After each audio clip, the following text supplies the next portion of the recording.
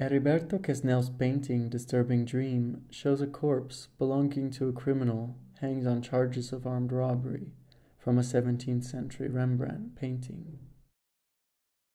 Quesnel is not replicating a masterpiece, but resignifying it, with the addition of disparate iconography, thus composing a new painting in union of two distant traditions. Quesnel adds a dramatic perspective through the presence of a Japanese Oni demon in blue, who is made present in Dr. Nicholas Tulp's class along with the other students who, in actuality, were patrons who paid commission to be included in Rembrandt's painting. The asymmetrical composition draws on the iconography of Hokusai's wave. Through these references, this work is a painting full of histories and contradictions.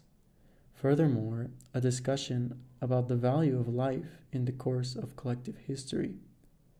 A game of appropriation that confronts the viewer, which pushes to desecrate the classics and to interpret them in a new semantic arrangement.